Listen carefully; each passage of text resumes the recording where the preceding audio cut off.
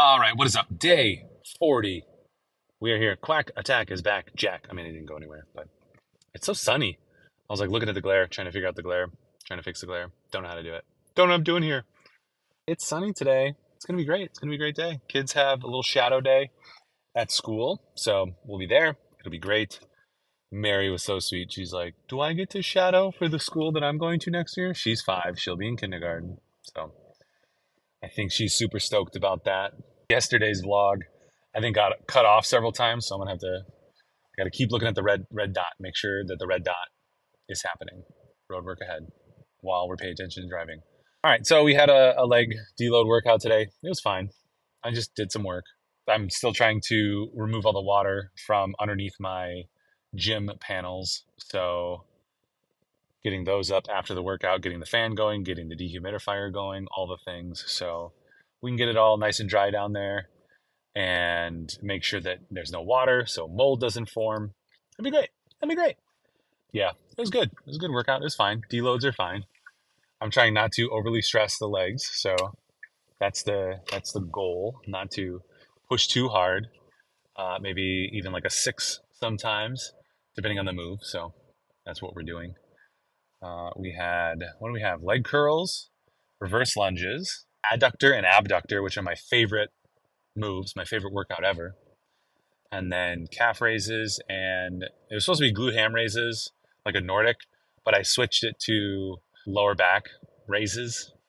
It's a glute ham machine, but it doesn't really work that way. It's more just your lower back. You're not able to get far enough over to really activate and squeeze your glutes or your hams.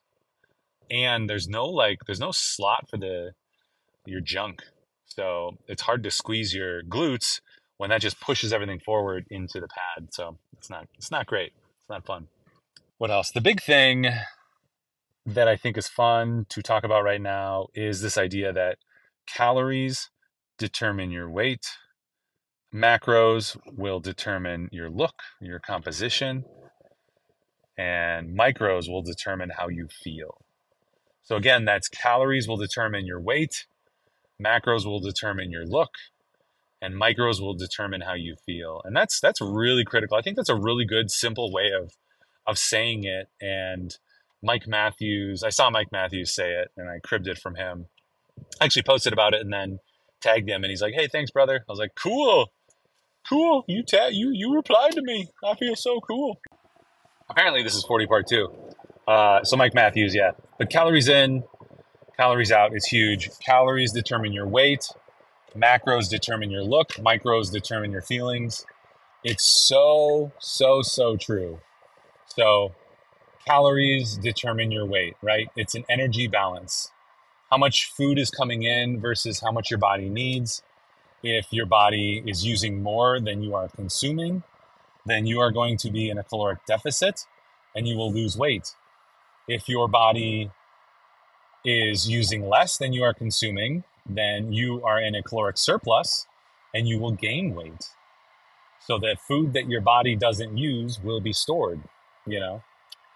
It can also build up muscle, but if it doesn't do any of that, then it will be stored potentially as fat. So caloric surplus. So how many calories you eat determine your weight in a large way. Now, there's a lot of other factors, and you'll see these things and these small mechanisms, and this food does this, or this hormone does this, and those things do affect everybody differently. However, if you focus on those, you're going to lose the forest for the trees. You need to focus on the main concepts: calories, macros, micros. Focus on those, and 80 to 95% of us will be fine. The other small percentage who might have something else going on will need some extra nutritional, nutritionist help. Will need some extra work, right? It's like your computer. If there's a problem, we'll just restart it, restart the program, restart the computer. Okay, well, if the problem persists, then you need extra help. But most of the time, that works for most people. It's kind of like that.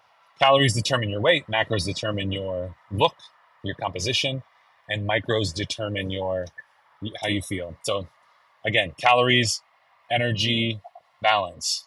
If you're getting more food in than you're using, you will put that on as weight. That could be muscle, that could be fat. Kind of depends on what you're eating, composition.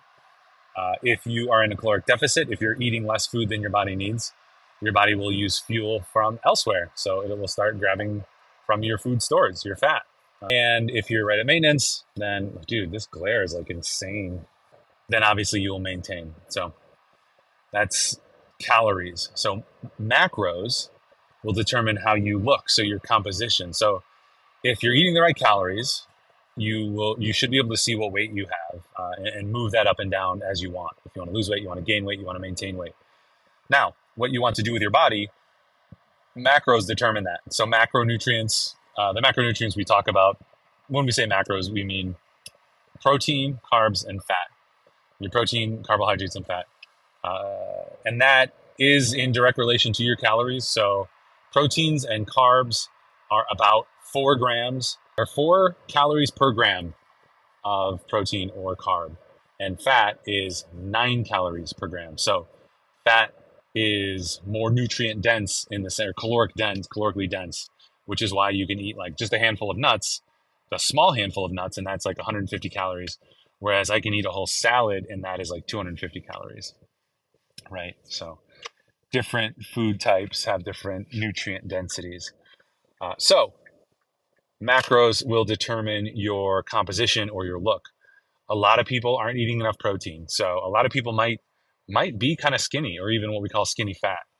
And they feel like they're always full and content, but they, have no muscle or can't even put on muscle. And if they're trying to put on muscle and they're not gaining any weight, then that we're kind of seeing two things there. One, they're not having enough calories to gain weight. Two, they don't have enough protein to have the composition that is more muscular. Your muscles obviously need protein to build. You need carbs to do the work, and you need fat for your hormones and your brain to work. So you do need them all, but you need them in the right proportions. So the easiest way to look at it is, I forget the percentages. I should have prepared this a little bit better, but 0.8 grams per pound to 1 gram per pound of protein. So if I'm 200 pounds, I'm looking at, what is that? Maybe like 165 to 200 grams of protein. That's a lot of protein, just so you're aware. So that's why we also supplement with protein powders. But most people, when I've talked to them, like even like 160-pound person, like 50 grams of protein, like once, maybe twice a day.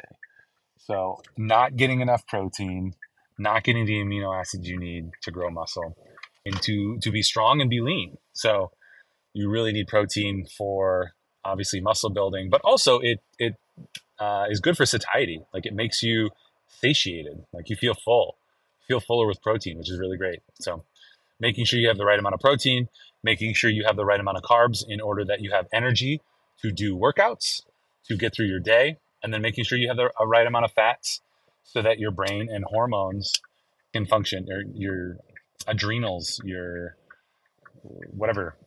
Dude, I should have prepped some of this. Your hormone production is good.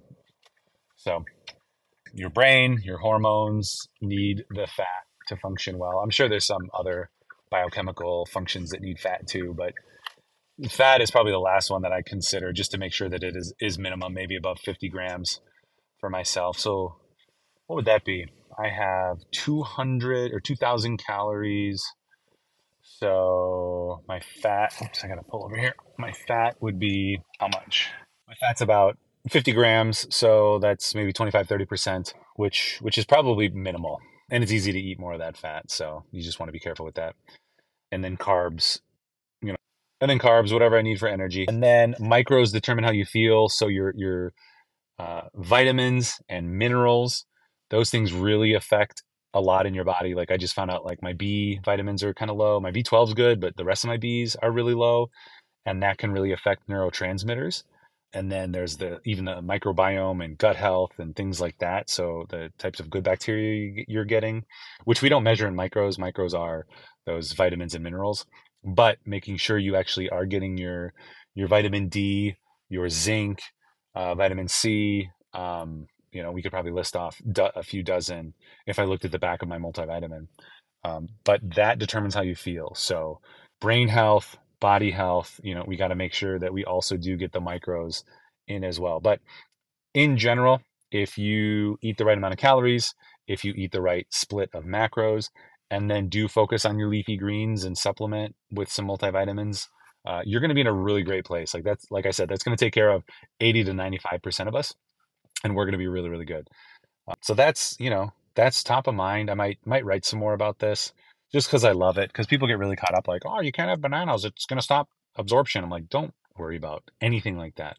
If somebody comes at you with a food is bad, like just run for the hills because some individual mechanism likely is not going to make a difference. I mean, I'm proof of that. Like I eat bananas, in smoothies, I eat oatmeal, I eat all these things that spike insulin and blah, blah, blah, all that stuff.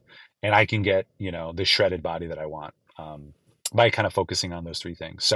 So calories determine your weight, macros determine your look or composition, and micros determine how you feel. So that's what you just got to work on. That's the baseline right now. All right, we're out. I might be back. I probably won't be back on tomorrow, but these will just keep posting. So thanks for hanging. Please do hit the subscribe, the bell. If you're on TikTok or YouTube, interact. Let me know if you have questions. I'd love to